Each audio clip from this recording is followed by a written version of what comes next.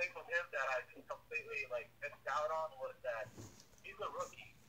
You know, even though like it's not smart for him to be playing this season because he's still trying to recover from his injury. Yeah. The fact that he's a rookie and that he actually needs the playing time, like to get kind of used to it, used to the league. So that's just something that I completely like blanked out on. That's why like you could say I got that one wrong. Okay, but what's your thoughts about Lakers adding Markieff Morris? Alright, so you're done with your part. Like so overall, you like the thing. You think that we got him for free and like you know we didn't have to lose anybody. Like, I think the Lakers didn't make any moves in trade deadline because they don't want to ruin the chemistry. You know, like why trading everyone when you got the first place? Everyone's getting used that's to what it. I said, bro. Chemistry's good. Yeah, but when I researched the Lakers, I kind of figured out, man, this team has good chemistry, so I can agree why Lakers didn't make any trade. But as I was saying though, so about Marquise Morris, like I told you, I think he's a little bit better than Marcus Morris in my opinion, because Marquise he can shoot, he can play defense. One thing you never see Marcus Morris that Marquise could actually play down low. And he's got some post moves too. Okay. Well, just know that I said that first regarding the whole chemistry thing.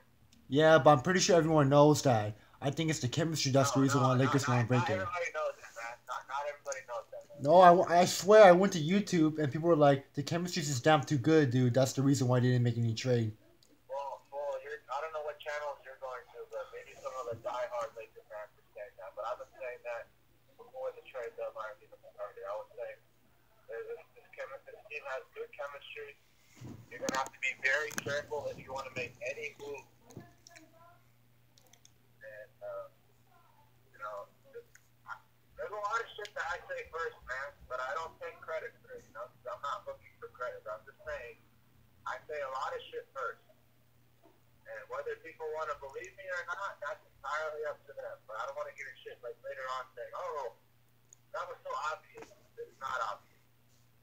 Maybe not to everybody. Okay, so Well, real quickly. So, Marcus Morris is what, 31 years old? yeah, he's 31, he's 6'8", he's 245, he plays small from power forward, and the reason why I like this dude on the Lakers, because he could definitely become a good backup position for LeBron, you know, and this guy plays good defense, and he's also another good spot-up shooter. He pretty much has everything, dude, and this is a major upgrade because a good thing that they didn't need to go after Marcus Morris, but they reversed it by going after his brother, Markieff, you know, by convincing Detroit, hey, buy me out, dude, because I want to compete against my brother because he went to a different LA team, so let me go to the Lakers, and I guess Detroit might let him go. Detroit's in a building. They're trying to rebuild. So. I know, that's what I'm saying. They already gave away Andre Drummond, their best rebounder. They gave away Reggie Jackson, their best player, even though he didn't play a lot. Now they gave away Markieff Morris. Now there's rumors that they're trying to trade Derrick Rose for 2 first-round, second-round picks, whatever you call it. Okay, so Markieff Morris is 31. You said he was, what, 6'8"? 6'8". 6'8". How old is his brother? 33. He's younger, right? No, he's older, 33. Oh, really? Yeah. Marcus Morris? Yeah, like when he was with the Celtics, they call him Marcus Morris Sr., which means he's older, like above 33, 34. Okay, that's really interesting. I had no idea. For some reason, I'm not too familiar with those guys. I was never really a fan of either of those players. I always thought Marcus Morris was the younger one. I don't know, man, because I heard that, you know, Marcus Morris is older. That's what they call him Senior. Oh, wait, so you don't even know for sure? Or you're just guessing? No, I'm pretty sure Marcus Morris is older, dude. Okay. Well, like I said, I don't know. Because I don't really follow those guys. Okay, so my opinion. Oh, shit, no, hold up. They're both 30 years old. No, one of them's 31, I think. I'm pretty sure Marquise is 31. No, they're both born at September 2, bro. Okay, yeah, but what year? September 2, both of them, dude. September 2 is the month. I'm saying what year? 1989, both of them, dude. They're literally twins. Okay, wow. Okay. So technically, yeah, I was shocked. I'm like, what? They're both born on September 2, and And basically, they're gonna become 31 exactly together at September 2. So basically, no one's older, but I would say they're same. So Okay. Well, which one do you think is the better player? Because I think a lot of people have always thought Marcus Morris was the better player. But you're saying that you like Markieff better because he could shoot better and he okay, could so post up. I'm looking at it right now. So Markieff averaged 11 with the Detroit Pistons, shooting 45% from field goal, 3.9 rebounds, 1.6.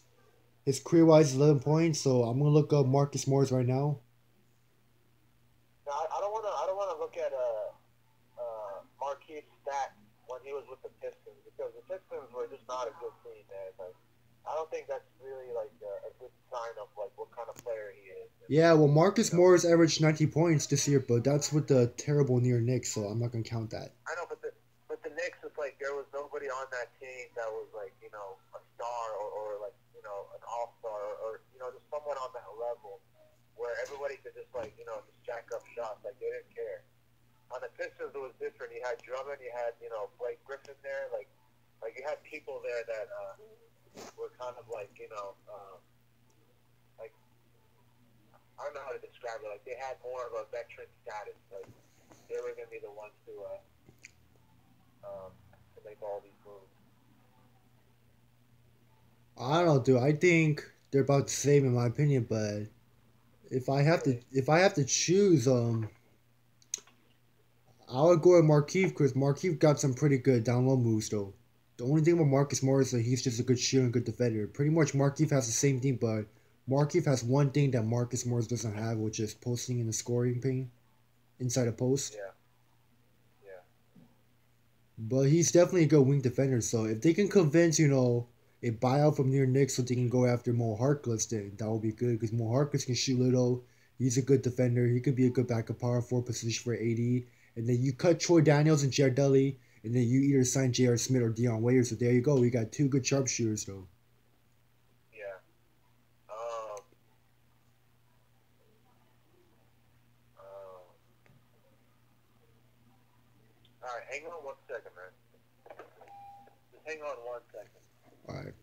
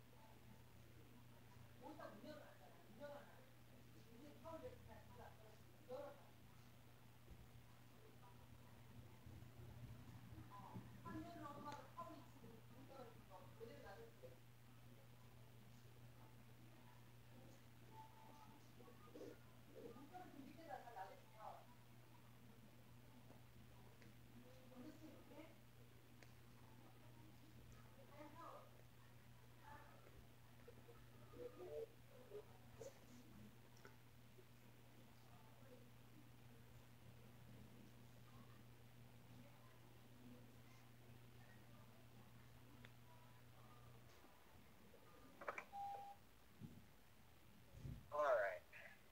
So we've heard your side of the whole Marquis Morris thing. Now I'll give you my opinion. Um,